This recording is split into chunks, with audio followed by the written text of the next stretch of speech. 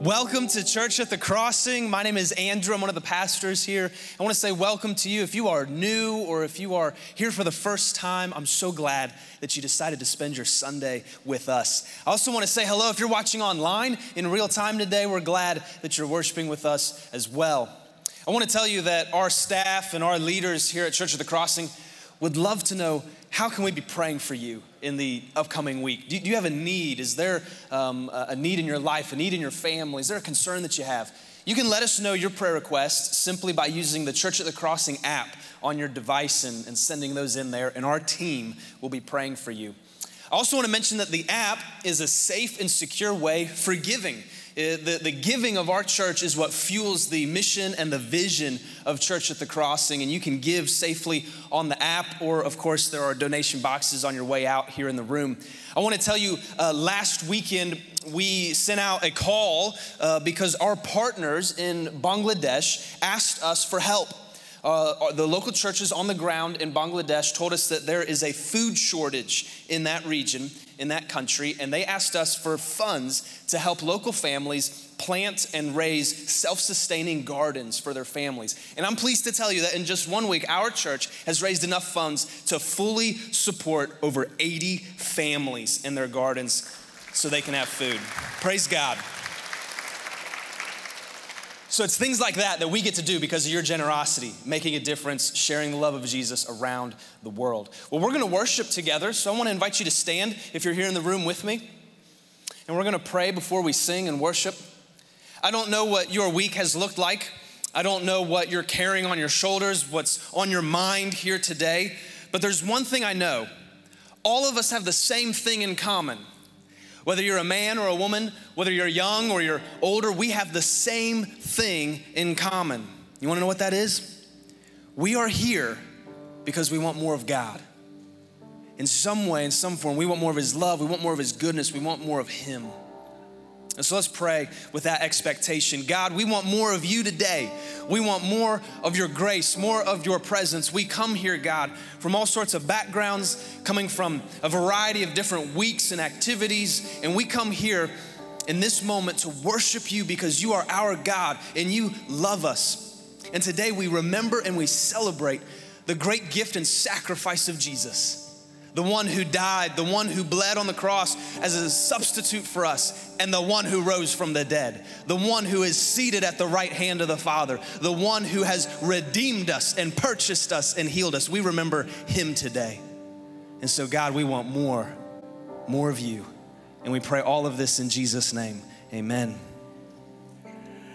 We are so glad that you're here, church family online. We're so glad that you joined us today. We've come to worship. We've prepared for these moments together. This is your chance. Use your voice. Let's worship together. He is doing great things, and we get to celebrate that today. Let's rejoice. Take a deep breath. We're in the presence of God. Let's worship and praise Him today.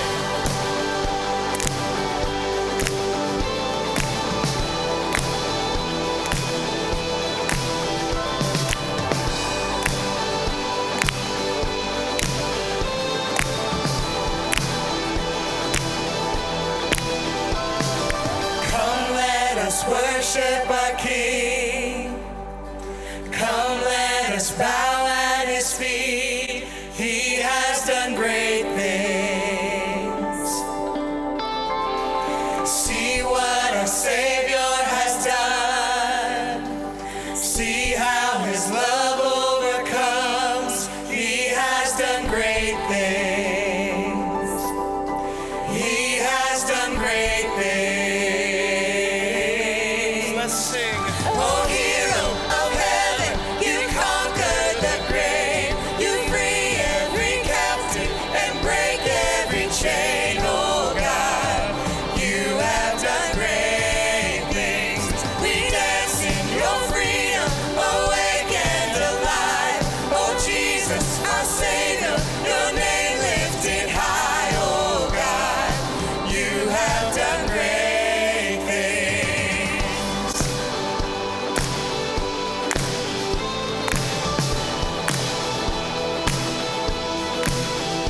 You've been faithful through every storm. You'll be faithful forevermore. You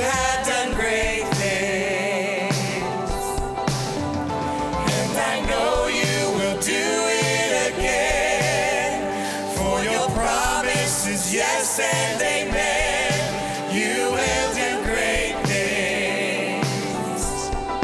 God, you do great things.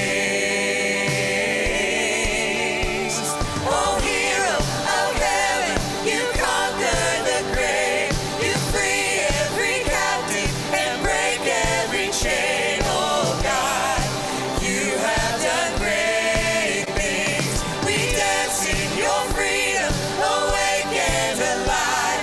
Oh, Jesus, our Savior, your name lifted high. Oh, God, you have done great things. Sing hallelujah. Hallelujah, God, above it all. Hallelujah, God, unshakable. Hallelujah, you have done great things. Sing hallelujah.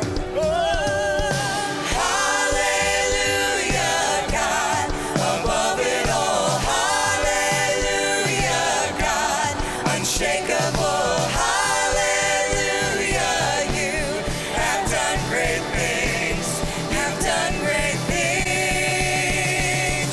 Oh, hero of heaven, you conquered the grave. You free every captive and break every chain. Oh, God, you have done great things. We dance in your freedom, awake and alive. Oh, Jesus, our Savior, your name lifted high. Oh, God, you have done great things. You have done great things. Oh, God, you do great things.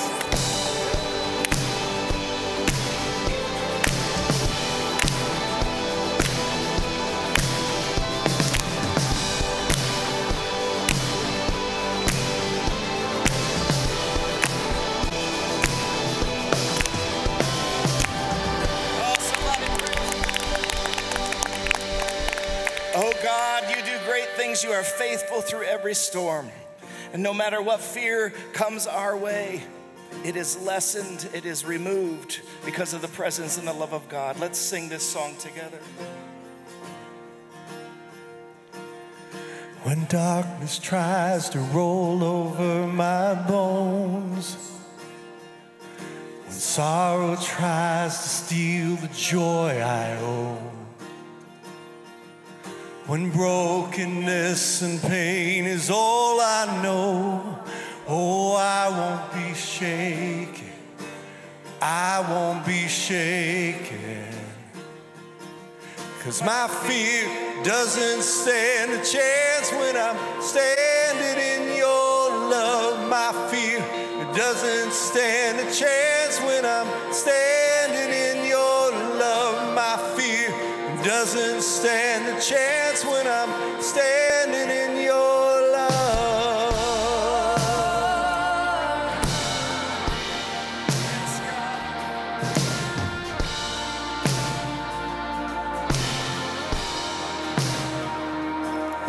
Shame no longer has a place to hide, and I am not a captive to the lies. I'm not afraid to leave my past behind. Oh, I won't be shaken. No, I won't be shaken. 'Cause my fear doesn't stand a chance when I stand in your love. My fear doesn't stand a chance when I stand in your love. My fear doesn't stand a chance when I stand in your love. Oh, God.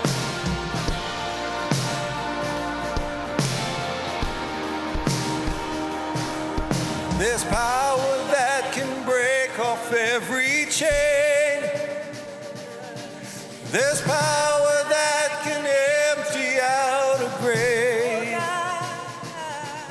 There's resurrection power that can save. There's power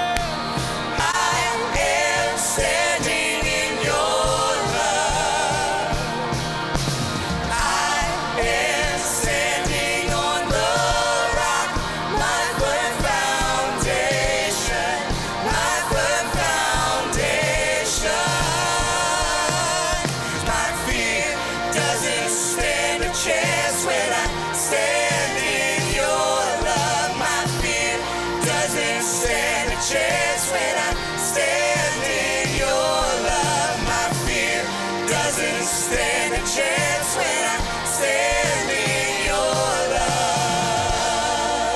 Standing in your love, oh God. Oh, I'm standing in your love.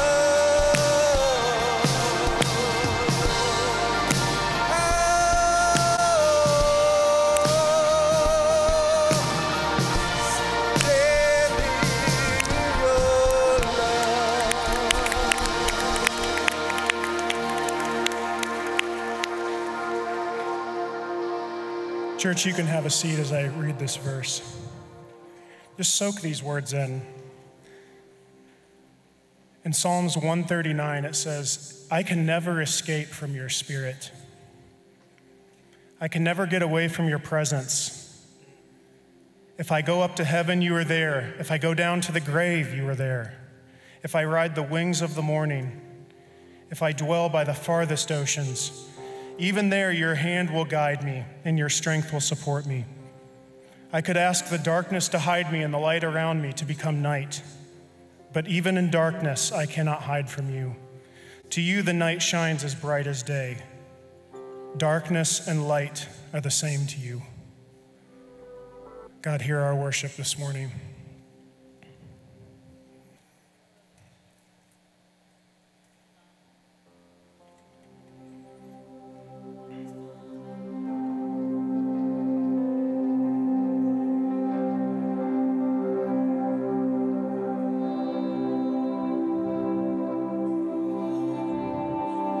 Just feel free to worship through this song, church.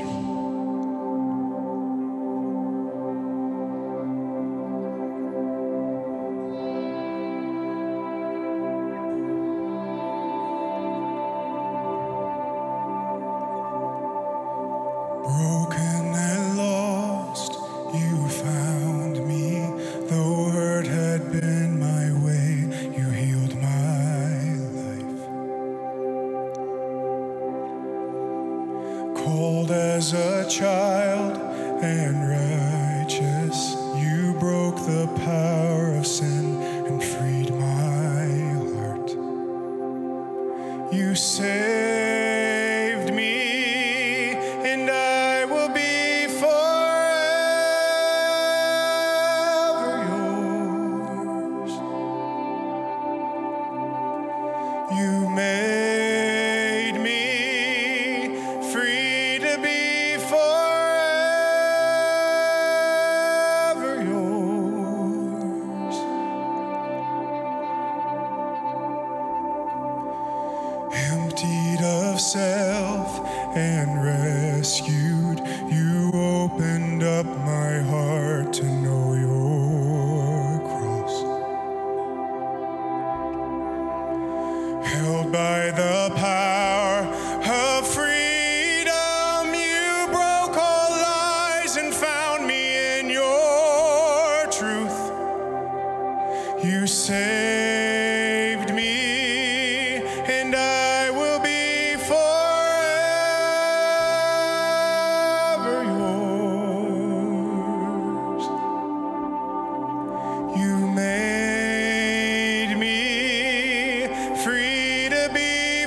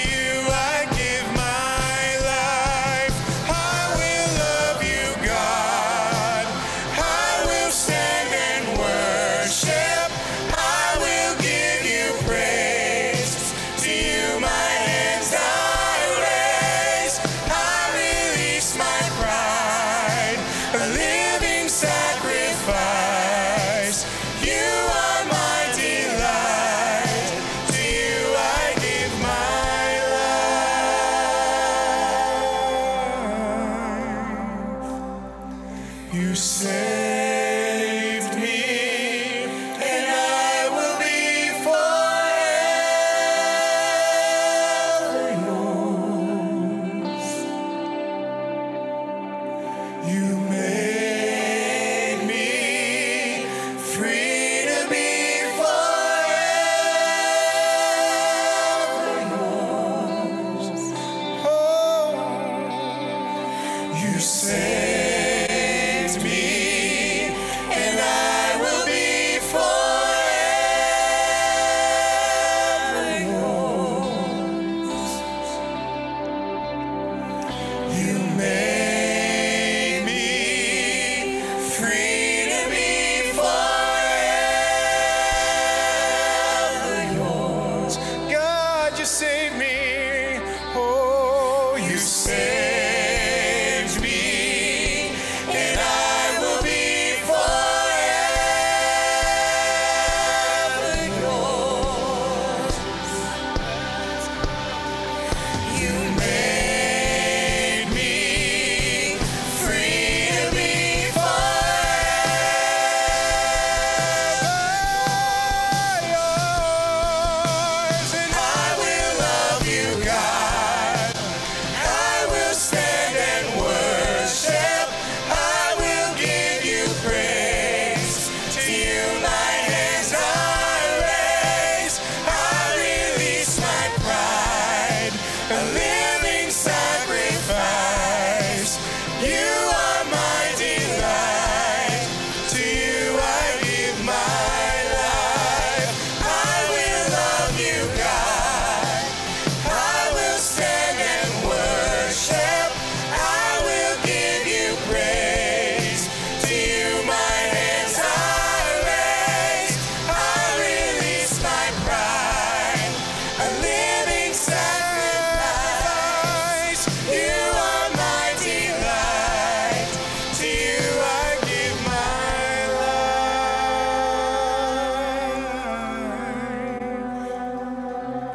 You saved me, and I will be forever yours. You made me free to be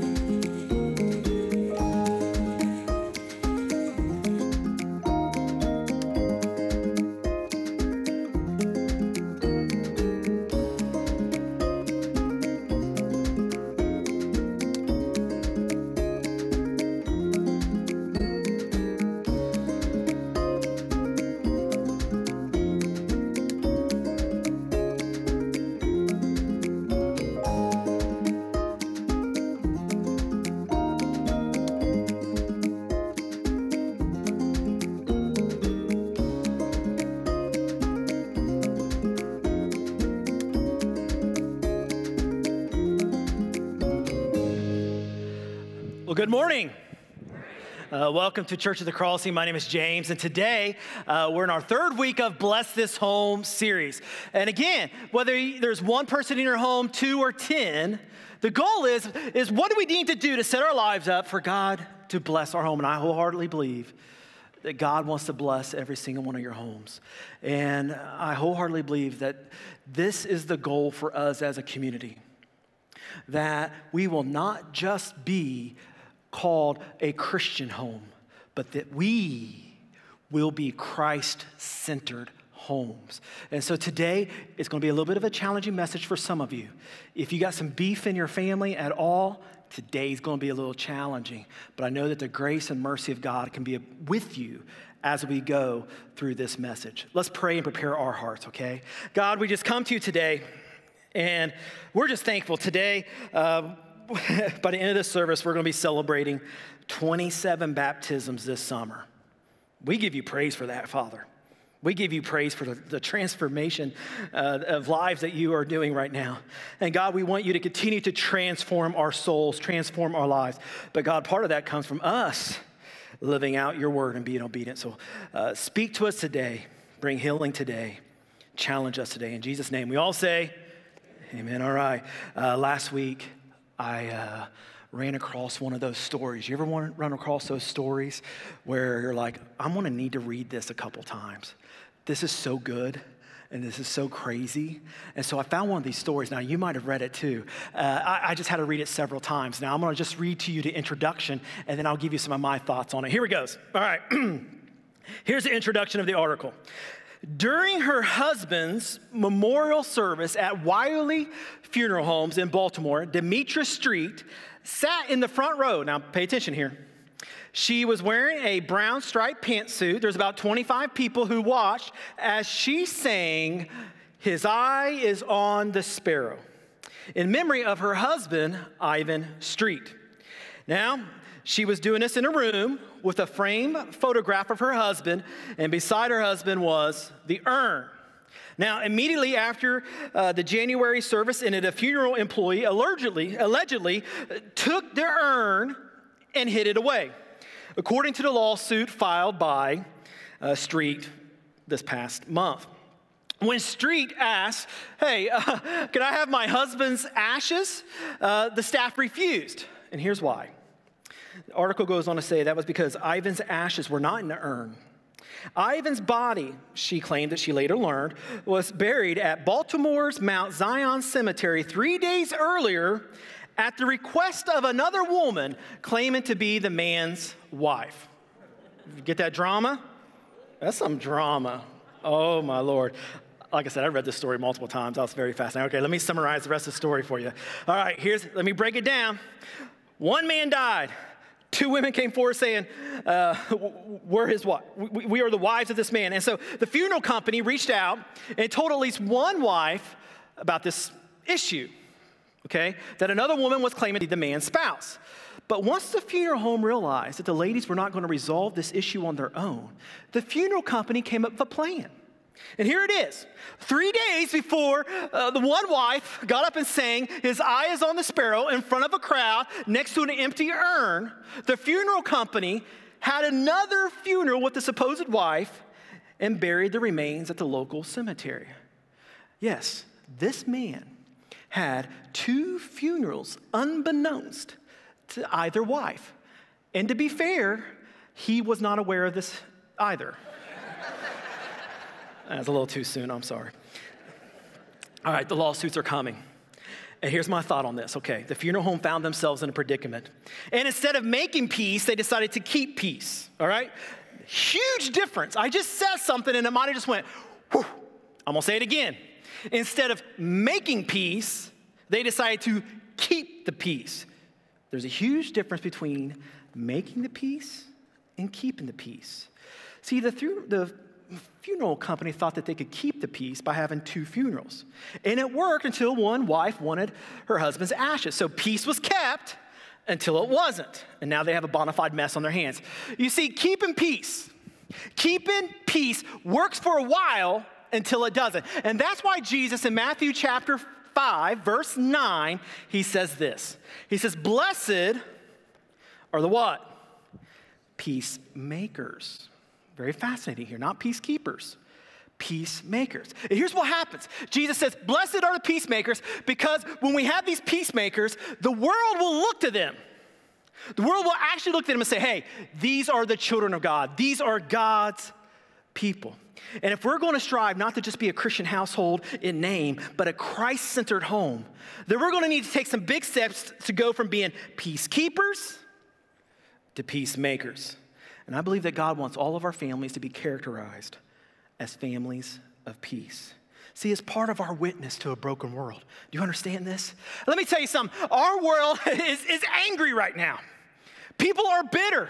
I've never seen people treat each other like they have during this past year. I just went out to Denver a few weeks ago, and I was shocked. I had never seen so many people yelling and being rude and mean to other people.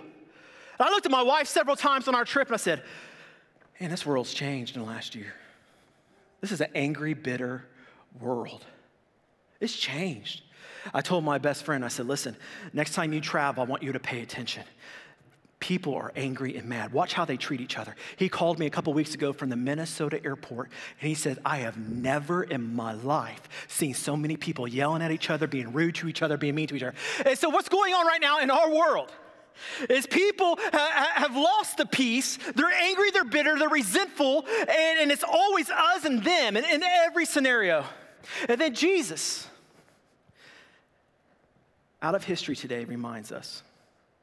He says, for us, those of us who call ourselves the followers of Christ, he says we are to be called peacemakers. And when we love people and treat each other with respect and kindness, guess what's going to happen? The world is going to look at us and they're going to say, these are the children of God. When they look at our families that are filled with grace and mercy and kindness, the world's going to go, those are the children of God. So it's one of these fascinating beatitudes where Jesus says, blessed are the peacemakers, but then he goes on to say, here's what the world is going to say about you. The world's going to say, you are a child of God. Now, you might be saying, James, I want that. I want my family to be peaceful. But my family has a lot of dysfunction. Can I get an amen? All right. And you're like, hey, my family has a lot of dysfunction. And to be honest, James, I'm not the cause of it. And that might be true. You might not be the cause of it. But every family, whether it's in your household or someone outside of your household, every family has a difficult person. I believe it's a spiritual principle. Every family has a difficult person. Let's just prove the point here. Raise your hand if your family has a difficult person in it. Raise your hand. Keep them up. Okay. Now, if you did not raise your hand, keep your hands up. If you did not raise your hand, you might be the difficult person in your family. Please forgive me. I'm so sorry. Today should be encouraging. It's just right there. You can't not do that joke, okay? It's just right there. Families have difficult people in them. And maintaining peaceful relationships is difficult and can be very challenging. And if we're not careful, we can move from a family who has just a difficult person or two in it to being a family who operates at where dysfunction is our norm. Some families operate with dysfunction, and it's just normal. And it can easily happen where over time, family members navigate into this mode. You hurt me? Okay, I'm going to hurt you. You gossip about me? I'm going to gossip about you. You run your mouth about me? I'm going to run my mouth back to you. You betray me? I'm going to betray you. And families can shift into this dysfunctional role, and it becomes a cycle. Now, here's what I'm going to do. Let me give you an example of what I'm talking about. I'm going to use a married husband and wife as an example. Because sometimes we slip into these dysfunctional, you hurt me, so I'm going to hurt you cycles. And what I'm going to show you is a thing called the crazy cycle, okay? And the reason it's called the crazy cycle is because at any moment, if we choose to show love and respect, we stop the cycle. And that's why it's crazy, because we can stop it at any moment. But let me show you the crazy cycle. Okay, here it goes. It simply works like this. And so we got a husband and wife, we got spouse one, spouse two. So maybe spouse one, either in public or privately, disrespects the other spouse, embarrasses them, says something negative about them. So they're disrespected. Well, when you're disrespected, you kind of lose that loving feeling, right? You don't want to come home the next day and be like, look, I was thinking about you at work today, and so I ordered you this, and you're amazing, and you're beautiful. No. When you're disrespected, what happens? You disrespect me, so I'm going to withhold loving feelings from you. I'm not going to shower you with love. I'm not going to give you encouraging words. I'm not going to whisper sweet nothings into your ear. No. You disrespect me, I'm going to withhold love. And here's what happens, okay? So the first person withholds respect, okay? And then it goes into a cycle. Well, now the second person, well, they're not going to give any love. And this cycle goes on where over and over again, all of a sudden a marriage has constant disrespect and they're withholding love. And because one person is not getting a love, they continue to disrespect. And then the person, because they keep getting disrespect, keeps withholding love. And then eventually both of them are disrespecting each other and both of them are withholding love. And this is pretty much the cycle that happens before divorce. And here's what's crazy about it, okay? It can be stopped by loving and respecting each other. Now let me give you a scenario. Say Gina and I, we go out to lunch with a new couple from our church. And we don't know this new couple. We go to P.F. Chang's, and we order some egg rolls. It's a God-given, glorious moment. We're having a good time. And then it's around Christmas time, so the wife of this new couple looks at my wife and says, well, what are you hoping to get for Christmas? And then if my wife responded, you know what? If James would just start brushing his teeth and wearing deodorant again, that would be enough for me. Or, you know, what if he doesn't lose all of our money in the stock market again this year? That would be a Christmas miracle. Now, do you think that the next day I would come home from work with some candy and some flowers and a poem I wrote from her? Lord, no. I would be humiliated. Now, I could see myself writing a poem, you know. Roses are red, violets are blue. I should have listened to my mother when she said not to marry you. And then we would be in the crazy cycle, right? I'm going to withhold love. You're going to disrespect me. And this can go on and on. By the way, this lack of love and respect keeps us in the crazy cycle. And this isn't just a husband and wife thing. This is a sibling thing. This is a parent-child thing. My brother and I, for years, from elementary school all the way through high school, we lived in the crazy cycle. He hurt me, I hurt him. He told on me, I told on him. It didn't even have to be true. But like, Mom, Daddy's making a bomb in his room. It didn't matter. We just treated each other with hatred because you do something to me, I'm going to do something to you. And we lived in a crazy cycle. But then my brother and I came to Christ. For the last 20-some years, we love each other. We really do respect each other. Last year during the pandemic, we probably called each other maybe 40 times, like, how are you doing, man? Your family okay? You guys got everything you need? Are you doing fine? We jumped out of the crazy cycle because Christ entered into our relationship. This also goes on with parents and children. Maybe some of you have a parent that you still have not forgiven because of something they said to you 20 years ago. I don't know what the scenario is for you. Maybe you're trying to raise your family, you got your kids, your life is stressful, but maybe your mom is always peering over your shoulder saying, you need to do this is how you need to do it. And you're like, Mom, stay out of it. Or maybe it's even worse, where it's the mother-in-law doing that.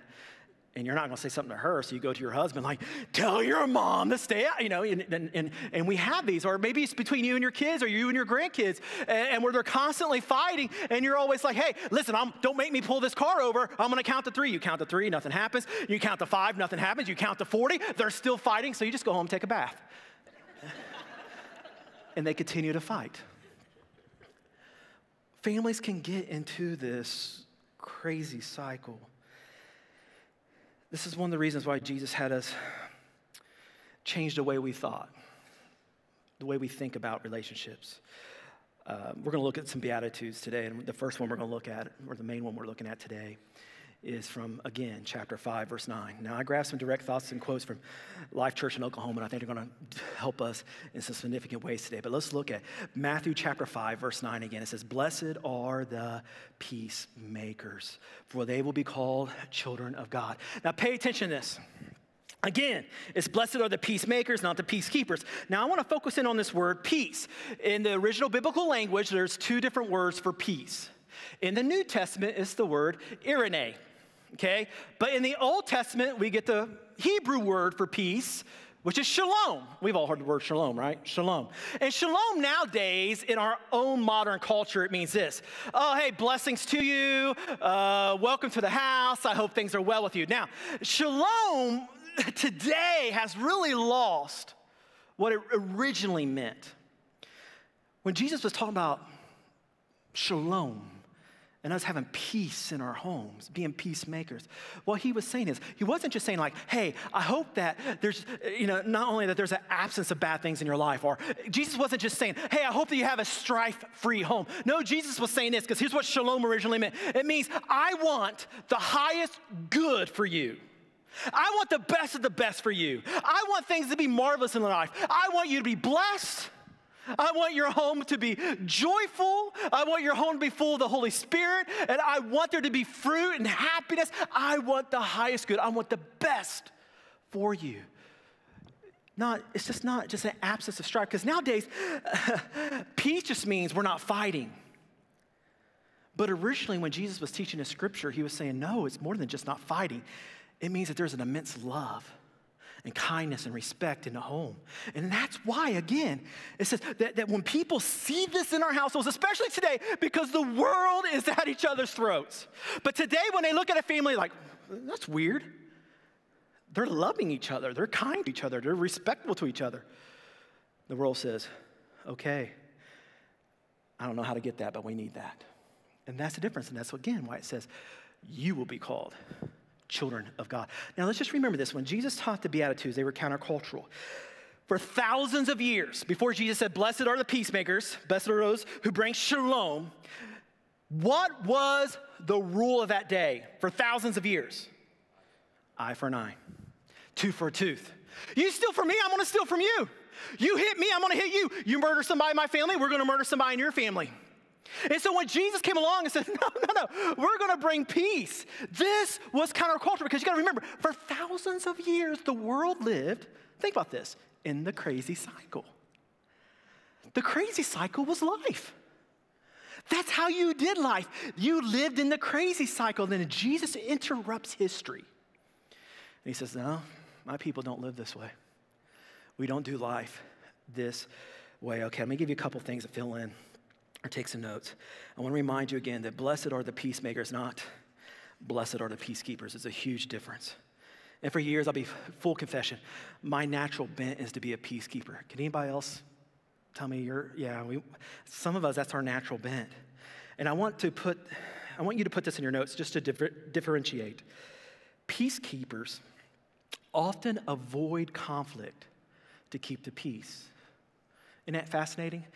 Peacekeepers often avoid conflict to keep the peace. And peacekeepers, what they'll do is they'll work around the issues, not through the issues, trying to keep peace. We work around the issues. And we see this all the time with our families, don't we? Our families, even though people we know, they got stuff against each other, we come together for these big dinners, these big family functions, and we're all like, shh, shh. We're all awesome today. We're going to be great family. No one's going to say anything negative. And so we have all these family meals when you know there's tension, and then all of a sudden, one year, somebody says something sarcastic or smart aleck, and all of a sudden, boom, someone blows up, and they're like, let me tell you something. You have always been ugly, and you have, and I don't like your teeth, and mom loves me way more than she loves you, and your husband, he smells, and we lose our mind, and our whole family's like, pass the beans, and we're like, what's going on? Hey, here's what's going on. For years, we've been avoiding the conflict, and then somebody blows up. It's years of peacekeeping instead of actually working through our relationship issues with each other. Okay, my family is full of peacekeepers. I want to give you guys a warning. I'm going to tell you a story about my family that's very true. And you just need to understand, all of us come from little different cultures, okay? And things that are normal in my family might not be normal in your family, but it's just the way it is in my family. My dad is one of the world's sweetest men. He loves me and encourages me like nobody's business. My dad also loses his mind sometimes and flips out and screams and yells. Not violent at all, but loses it sometimes. And then it's over within like 10 seconds. And he's like, whew, cool. That's it. We've grown up around this. This is life. This is normal. It doesn't even faze us, okay? Matter of fact, when he's losing his mind, we're usually looking at each other smiling like, it's just normal, okay? So we're at Thanksgiving dinner 2 years ago, and there's a chair between my mother and father. It has rollers on it, and we're in the middle, and we are in the middle going around telling our blessings to each other, and all of a sudden, my dad takes the chair on rollers, flings it all the way across the kitchen floor. It goes, and then slams up against the kitchen cabinets. And my first thought was, this is funny. And I laughed, instinctive childhood response. And I laughed.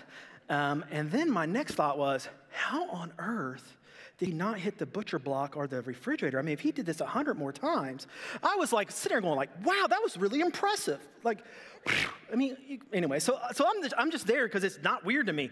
And then somebody says, is everything okay? And then my dad said, yeah, your mom kept bumping the chair into my knee.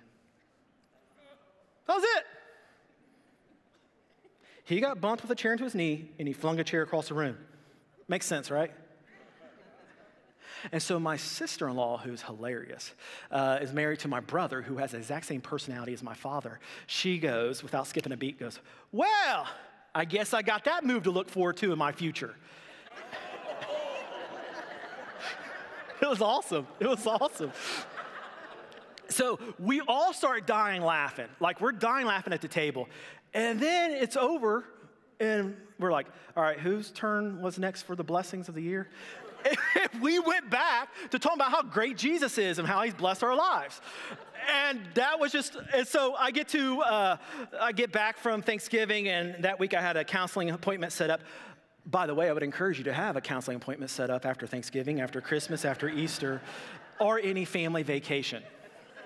Okay, so I'm talking to my counselor, and he says, hey, how was Thanksgiving? I said, oh, you're not gonna believe this. I got a great story. This is hilarious. I told him the story.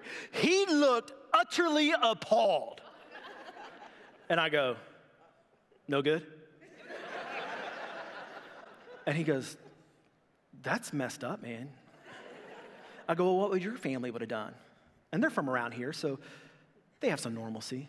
And he said, well, if our father did that, or anybody in our family did that, we would dismiss the children and the teenagers from the room. And then we would say, hey, this behavior is unacceptable. And then we would talk about what steps they're going to take to get into counseling. And then we would pray together as a family. And I was like, pretty good. That's actually, that thought did not occur to us. I'm looking forward to dismissing the children and confronting my father who throws chairs. Here's the bottom line. My family keeps peace. We're working on it. But his family makes peace. All right, which family is going to honor Christ more in the long run? It's probably going to have more peaceful dinners, less chairs rolling across the floor. It's because they're bold enough to make peace. And see, we believe, a peacemaker will embrace conflict to keep the peace. That's what a peacemaker will do. And we believe that we don't work around issues, we work on the issues. And with the help of the Prince of Peace, Jesus, we believe that there can be peace in our homes. And I want to remind us, again, the key thought of this series is what? We don't just want to be Christian homes, we want to be Christ-centered homes. And if we're going to be Christ-centered homes, here's what that means. It means that Jesus isn't just a part of our life, that Jesus is our life. And so we do things differently because it matters. Let me show you again how much it matters, because the way you keep peace in your family, more than ever in history, probably in the United States right now, this is where we shine the light to the world that is in darkness. Paul, here's what he says, Romans chapter 12. He says, first of all, don't repay evil for evil. So he's backing Jesus up, saying, all right, no more crazy cycle in our culture. And then he says, be careful to do what is right in the eyes of everyone. Pay attention here. He said, hey, the world's watching us. The world's watching the way we interact. Our witness is through the way we interact. And then here's this very powerful statement. He says, if it is possible, as far as it depends on you, live a life at peace with everyone. Now, pay attention there.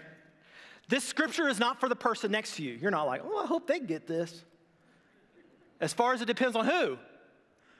You. That scripture's for who? You. As far as it depends on you. Okay, and so then it goes on to say this. Do not be overcome by evil, but instead overcome evil by good. See, again, blessed are the peacemakers, for they'll be called children of God. So if we're going to be a Christ in our home, we're going to be peacemakers. Okay, here's what I'm going to do. We're about ready to wind down here. For the next few moments, I'm going to give you 3 simple ways to be a peacemaker at home. Ready? Here we go. Take some notes. These are good. Number one today, we tell the truth in love. We tell the truth in love. Ephesians says this. We will speak the truth in love, growing in every way to be more and more like Christ. So we actually become more like Christ when we do this. It grows us. Now, I want to pay attention, because in a Christ-centered home, we tell the truth in love. Notice that it does not say, yell the truth in love. It's tell the the truth in love. And you know, we don't say, hey, will you stop leaving your shoes out everywhere? That's an actual problem in our household. No, we're not yelling the truth in love. We tell the truth in love. Now, a lot of us have taken counseling courses in college or we've been to counseling. And so there's some principles, big time principles that we want to remind ourselves of today. Number one, okay, we talk to each other. We tell the truth during non-conflict times. During non-conflict times. So in other words, when a shoe is getting thrown at you in anger, that's not when you say, oh yeah, and I hate your mom. That's not, okay? We don't bring up new issues, okay? No, we wait till anger has subsided so we can have a Christ-centered conversation where we bring Jesus into the conversation. The second thing we do is we attack the issue, not the person. We attack the issue. We confront the issue, never the person. Because if someone feels attacked, they're not going to respond. They're going to get defensive, okay? Let me share with you how this works in my household. My daughter, I have the sweetest, kindest, most loving daughter. She just brings so much joy to my life. And she's awesome. She just got a job at Panera, and she's hooking us up for discount. She's finally paying off, and God is so good. Anyways, but if my daughter were to go missing, and we sent in a search and rescue team, it would take less than an hour to find her because she leaves trails. This is where she ate, and everything's left here on the coffee table. This is where she took off her shoes, in the middle of the room. And then over here, that's where she did her schoolwork, and it's all over the place. And you could just follow along. Sometimes when you go into her room to talk to her, you got to put on a hazmat outfit. And now, my daughter is awesome. Now, let me tell you what happens. There have been times over the years where I've said, hey, stop being a slob. Pick up after yourself. Let me tell you how she does not react when I react that way. She does not go, oh, Father, thou art so wise and patient and kind with me. Please forgive me, for I have sinned against our home and brought anguish and filth. No, she doesn't do that. No, it gets combative. So for the last few years, I've had to approach during non-conflict times. And I don't attack her, I attack the issue. I just simply say, hey, you know what?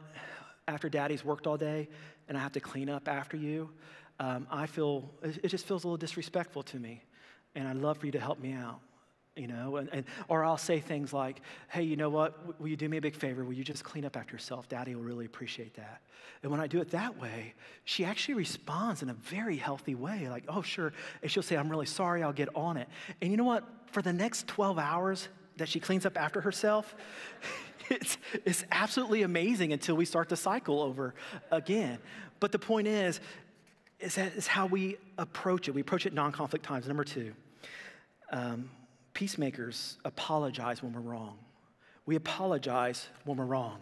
James says this in chapter 5. He says, therefore, confess your sins to each other and pray for each other so that you might be healed. Could you imagine how conflict would be different in our families if every time we did something wrong to each other, we said, hey, I was wrong, please forgive me, I confess my sin, let's pray together. That would change our families. We would be weird. Like, we would be so different, right? Like, I blew it, let's pray together and ask God to help our family be better. Like, that sounds crazy, but it's actually what Scripture tells us to do. It actually says, confess your sins and then pray for each other. That's what we're supposed to do. And see, what we do often is instead of confessing our sins, we'll say stuff like, oh, I'm so sorry you're upset, you big baby. You know, we have those things where we have a hard time saying we're wrong. And those things are not apologies. An apology is, I'm sorry I belittled you in front of your friends. There's no excuse for that. That was wrong. I'm really sorry I didn't consider you. I should have called you when I was late. I can see why you're worried. Let me tell you, early in our marriage, I learned this lesson. I might have shared this story before. I can't remember, but I was early on in marriage, and you know, I hadn't hung out with my friends since we got married. And right after work, I took off my friends, but I didn't call my wife. And I was thinking, like, what's the big deal? I'm a pastor. It's not like I'm going to Skid Row and, you know, going to a strip club, no, or anything like that. No, I'm going to go play basketball. I'm going to play a video game, so I'm not, she doesn't need to worry about me. Thought it was no big deal. Well, my wife thought it was a big deal. And she started going from house to house looking for me, before cell phone days, And she's going from house to house, and she's convinced I'm dead. Something's happened to me because I'm her responsible husband, and I haven't checked in. So she ends up at my parents' house. Not great. And I'm in trouble with a capital T. I finally call and check in. She's not happy with me, okay? And then I show up to my mom and dad's house. All on the way over there, I'm feeling these feelings of remorse.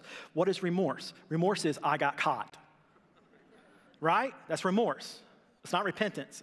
It's like, oh, how am I gonna work this out? I prayed with my friend because he was suffering. No, don't lie. I just wanted to play basketball. So I'm working through all this stuff. I get to the front door of my mom and dad's house. My dad grabs a hold of me, and it's the only time he's ever interfered fully in our marriage, and he says, son, you blew it.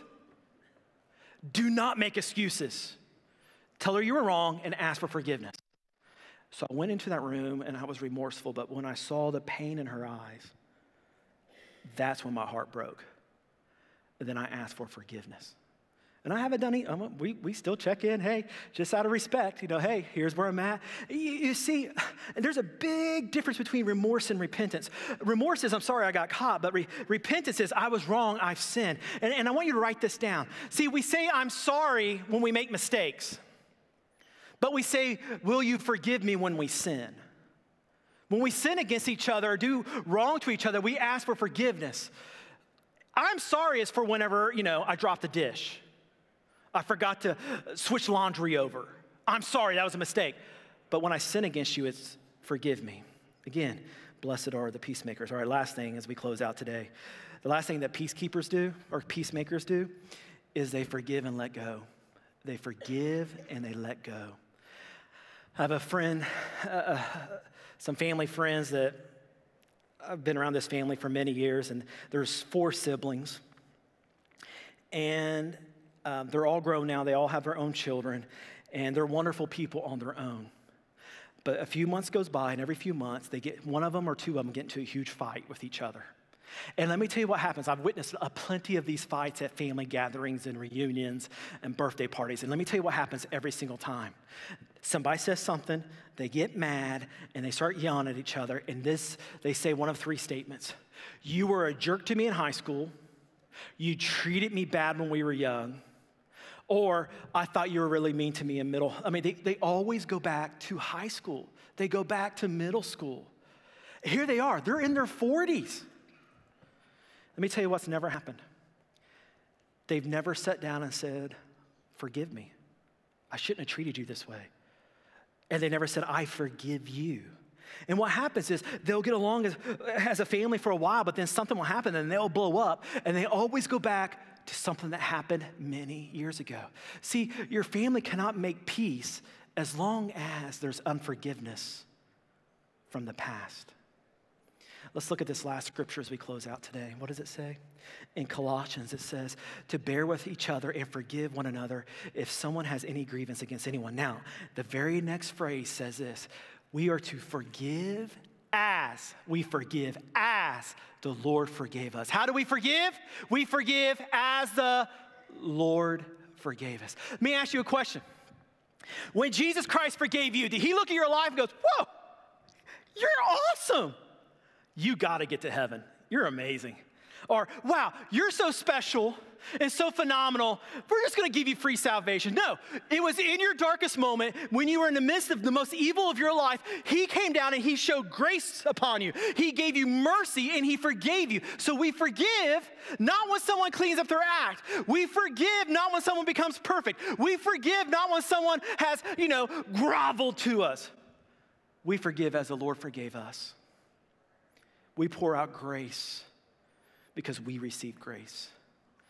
And that's the only way to bring healing to our families. All right, we're done for today. Here's what I want to do. I want to shift into a prayer time. And I want all of you to close your eyes and bow your head. And for the next few moments, I want this just to be a place of confession and repentance in healing, because I believe God wants to do a work. All right, will you raise your hand? No one's looking around. Who in here has, you're in the middle of some conflict in your family? Raise your hand. Okay, I see all those hands.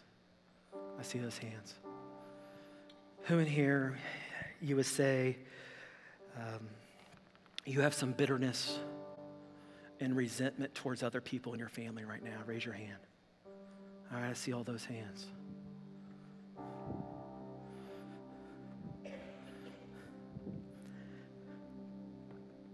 Who in here has not let go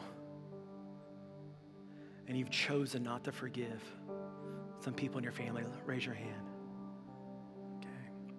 Here's what I want to do. I want us just to go before the Lord right now. And I'm going to pray for you, then I'm going to give you a moment to pray. God, we come to you right now, and we want to be peacemakers because we know that this is a part of our witness, but this is also how we bring you glory, and this is how we reflect your character actually in our lives. But family is difficult, Lord. So God, I pray for grace and mercy to be upon all these families, members who raise their hands today. And God, help us to forgive those who have hurt us, those we have resentment towards. God, help us to make peace in our families. Help us to tell the truth in love in a way in which your Holy Spirit can enter into the conversation. Father, we come to you right now.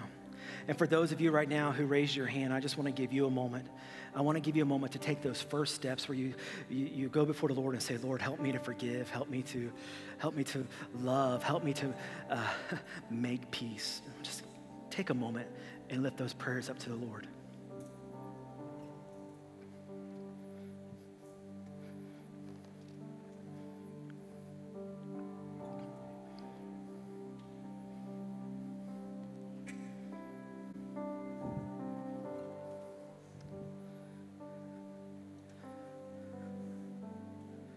Jesus, we give you our families.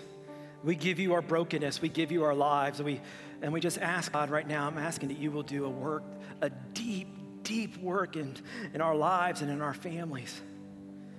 God, some of us are absolutely heartbroken over our families. Some of us have experienced children who have been nothing but rebellious. And I pray for some of us, we can't make peace because they will not choose peace. So God, I want to remind us of that scripture right now. As far as it depends on us. That's the commitment we make to you today. As far as it depends on us. We're going to do our part. So that you can be brought glory. So that you can be exalted. Thank you for your grace and mercy. Let's stand together. We're going to close the service today with moments of celebration. We're thankful for what God's doing in our lives, and we're going to celebrate what God has been doing. And we want you to sing with us. Let's rejoice as we close this day together. Let's sing.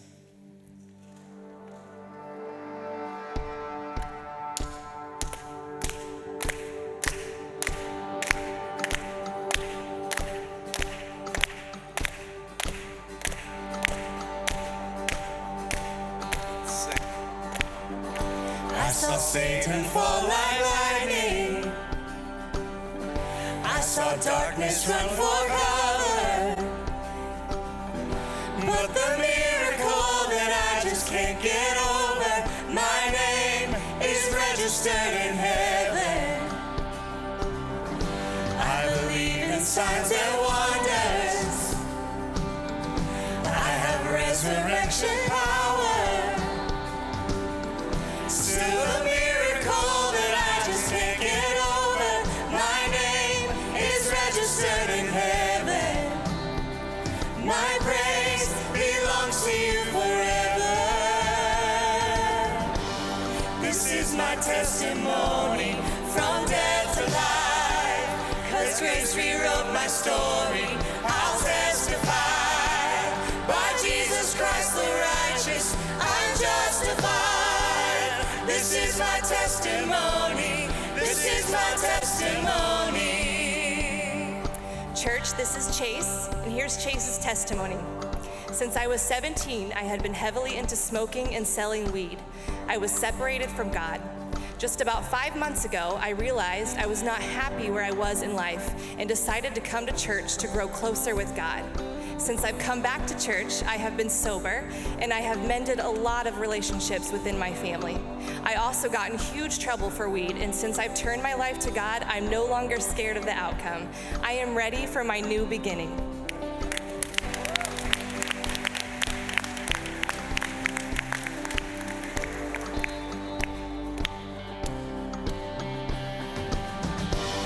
This is my testimony from death to life. 'Cause grace rewrote my story. I'll testify. By Jesus Christ the righteous, I'm justified. This is my testimony. This is my testimony. This is Dawn, and here's her story. Before I surrendered my life to Christ, I was searching for a way to fill my inner needs of loneliness through immoral relationships and smoking weed. Then one night, God revealed himself to me through my grandmother, who shared her near-death experience with me. Since this night, I have made a 180-degree turn in my life and accepted Jesus as my Savior through God's message of hope for the world.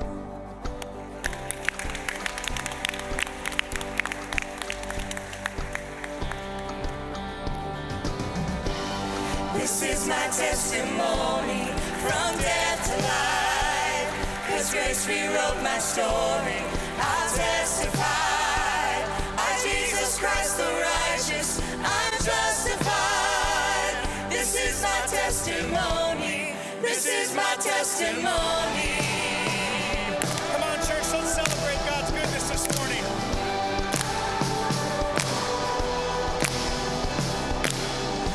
Come together, sons and daughters, bought with blood and washed in water. Sing the praises of the Spirit, Son and Father. Our God will finish what He started. Our God will finish what He started. This is my testimony from death to life. 'Cause grace rewrote my story. I'll testify.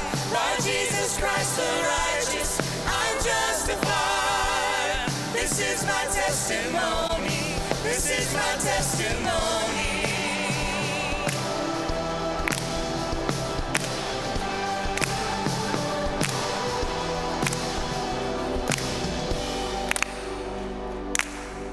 All right, church, listen to these words. Let's sing this out together. Greater things are still to come. Oh, I believe if I'm not dead, you're not done. Greater things are still to come. Oh, I believe if I'm not dead, you're not done.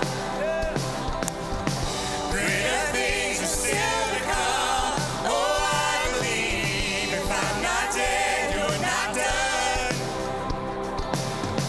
Greater things are still to come. Oh, I believe. Oh, I believe. This is my testimony from death to life. 'Cause grace rewrote my story. I'll testify. By Jesus Christ the righteous, I'm justified. This is my testimony. This is my testimony. This is my testimony from death to life. 'Cause grace rewrote my story. I'll testify. By Jesus Christ the righteous, I'm justified. This is my testimony. This is my testimony.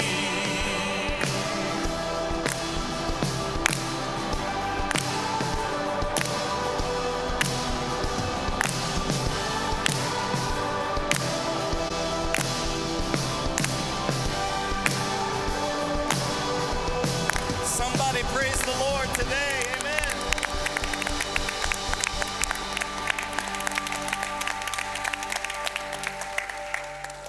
amazing was that to see people baptized today?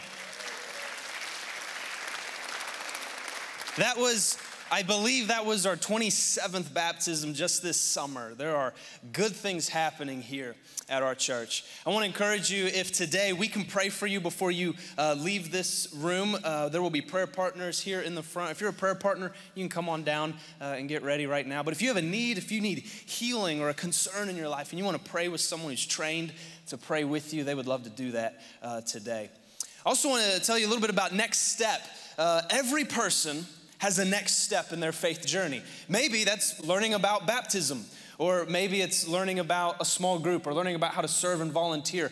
But I believe that you have a next step. God has a next step for your journey. So I want to invite you next week to a short informal gathering called Next Step, where you get to meet some of our leaders, learn a little bit more about our church. You can text that keyword to the number there on the screen to RSVP to learn a little bit more about Next Step.